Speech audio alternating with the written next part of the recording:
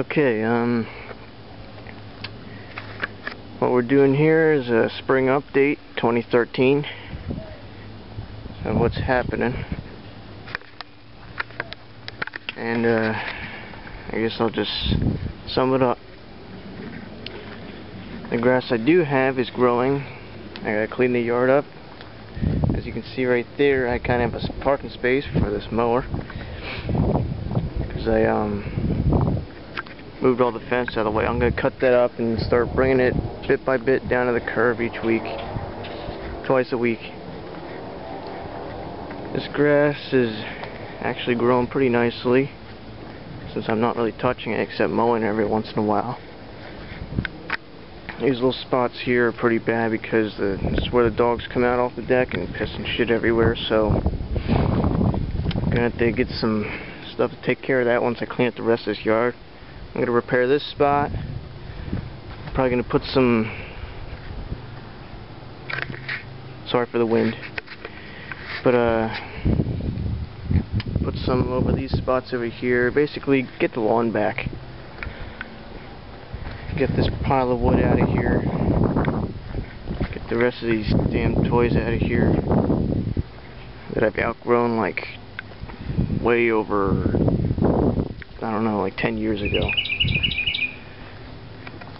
But here's the grass cutting tractor. As you can see, I've started reassembling it. I did that back in November, October, before Hurricane Sandy hit, and then I had to keep it under a tarp the whole winter because after that it was too cold to paint anything. And I ran out of silver paint while I was painting up the fenders here. And I had some trouble getting the paint even. I still am. You can kind of see it's blotches everywhere. And I'm going to let this coat dry and then I'll sand it tomorrow maybe. But yeah, I guess we'll get an update on that. Looks like I got to clean this up a bit. But even under the tarp it got pretty dirty and some spots rust started to emerge again, so I got to get some better paint than the Walmart shit. There's the Briggs twin as it sat since October, missing the starter.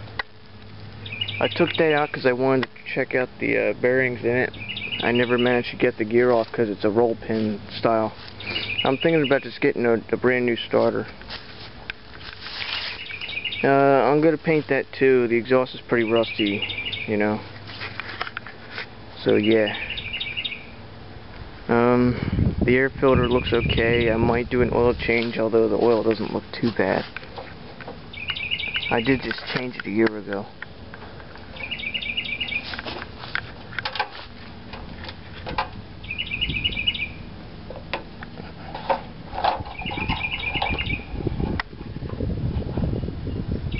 Yeah, it looks kind of dirty. Should probably clean it again. It probably never had its oil changed since like, I don't know, a couple years or seasons before we got it. I do want to get it running sometime soon.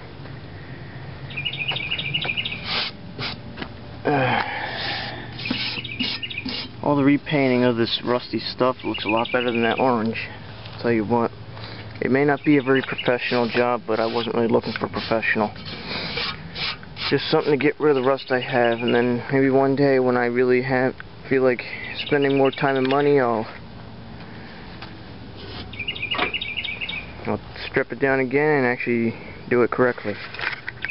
I actually am starting to do it properly when it comes to the silver paint, and that's simply because that's basically the outside of the whole thing and I don't want that messed up. Everything steers pretty good, at least without that 90 to 100 pounds of weight on it. The clutch so far is pretty silent. I like that.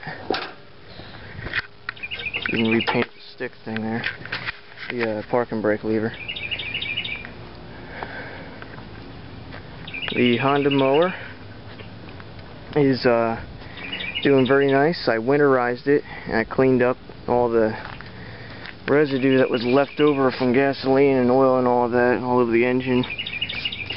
Oh, and not just blasting the block and stuff with carb cleaner, which was a bit of a mistake because I did stain the deck. As you can see, I tried using some steel wool to get that off. I'm not sure if you can see that.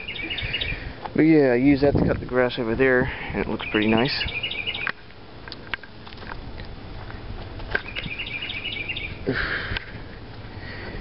The off-road mower to be. I did get it running.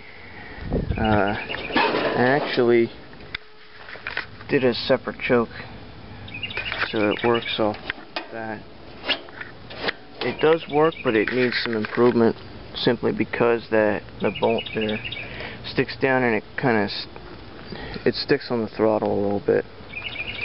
I actually had to bend it up a bit. When I first started it up, it was basically running wide open. Luckily, it didn't rev high enough before I shut it off. I knew exactly what was going on.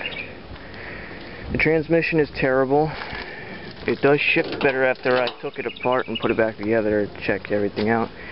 It has some bushings that probably need to be replaced because they're copper. And they're basically nothing. Gas pedal still works.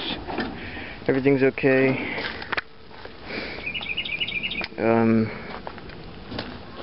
No, I do have plans for it, but it's not on my priority list. The mini bike, the only thing I really did was I got rid of that adapter.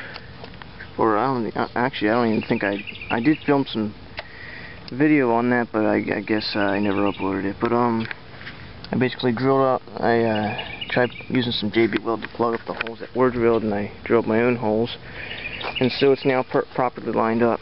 I did have it riding until the master link bent and broke off.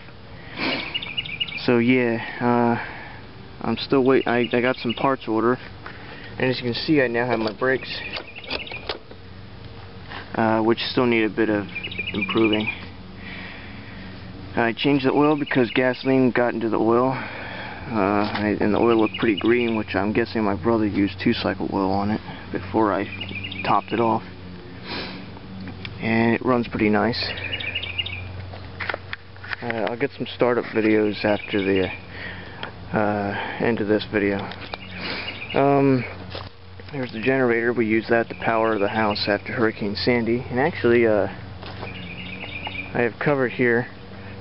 We have a new generator that's more practical. Brand new from Amazon. It's a Champion.